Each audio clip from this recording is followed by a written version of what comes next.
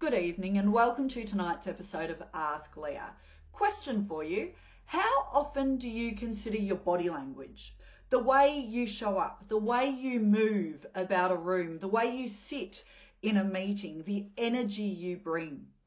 If your answer is not very often, then I want you to try to get more conscious of the way you move about in the world. Because here's the thing.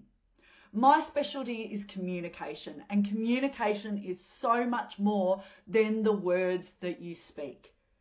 Your body language, your energy communicates a message too. And often people believe your body language over anything that comes out of your mouth.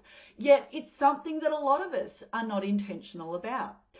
The reason I wanted to share this tonight is because I was recently working with a leader who needed to work on improving his presence. You see, he was a relatively new leader.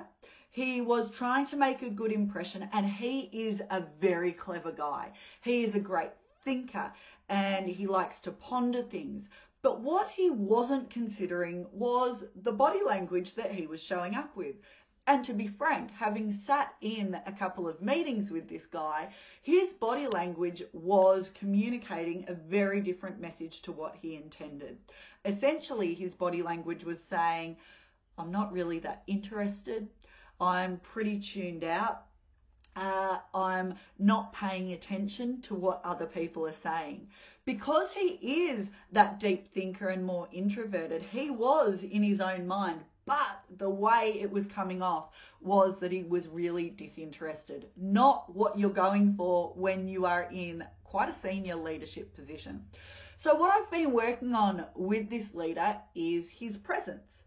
And one of the activities I've got him to do is before he goes into a meeting, before he goes out onto the floor to have conversations with people, I'm getting him to just take a moment to consciously think, what does this situation require of me? What sort of energy? What am I trying to convey in this meeting?